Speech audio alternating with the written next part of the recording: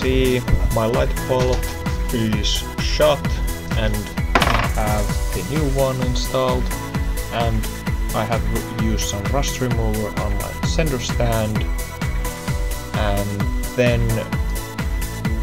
yeah, I'm installing back the lamp that I just changed out. Then I'll be painting the center stand again. So yeah, thanks for tuning in, and hopefully you enjoyed this episode as much as I did making it.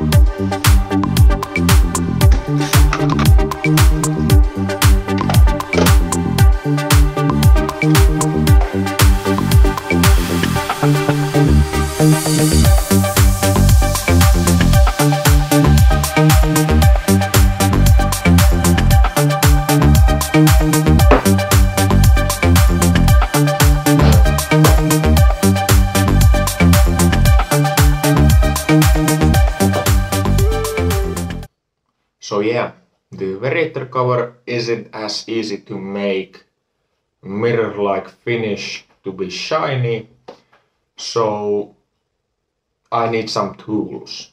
And in the same episode, but the next day, I'm going to go and buy some hopefully better tools, or else I need to just paint it with some sort of chrome paint. I don't know how good that will look like, but at least I know that will at least make it shiny. But I don't know about the variator cover state now and how easy or hard it will be to make it look like chrome. So yeah, I'll drink my coffee and then we will be going on.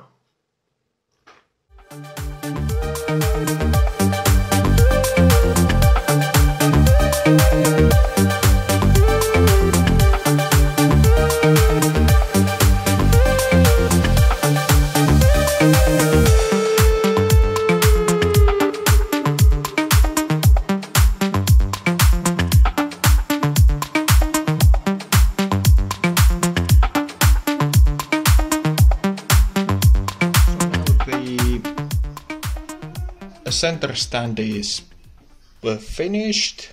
It just needs the springs, and the variator cover here is all shiny and prepped. Took a couple of days to do this, like actually 4 days and 30 euros on sandpapers, different for the angle grinder. Here's the cord of it, and I bought some discs for it. One disc cost me like 10 bucks, and then I bought some also a disc set and all that crap to make this job a little bit faster, and it turned out somewhat good.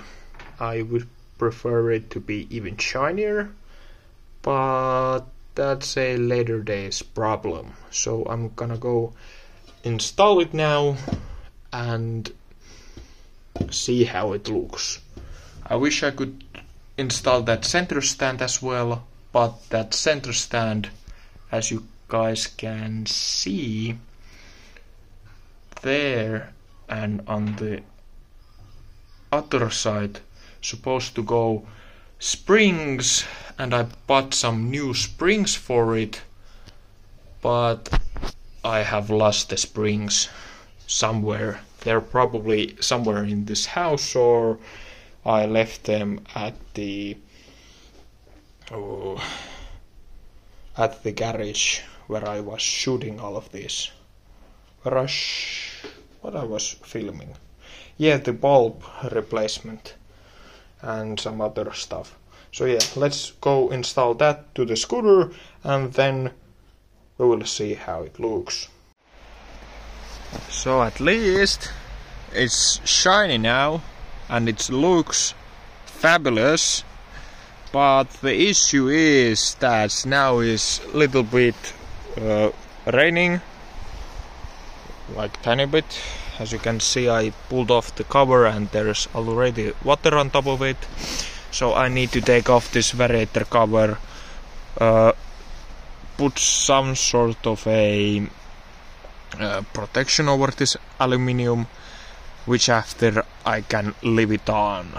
So I need some paste to protect this variator cover.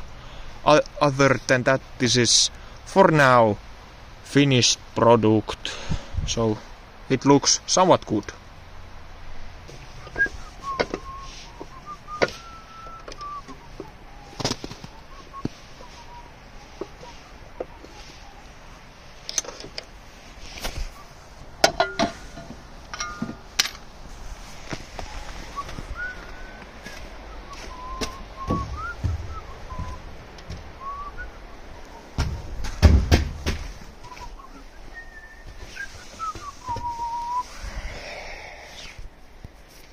God damn it.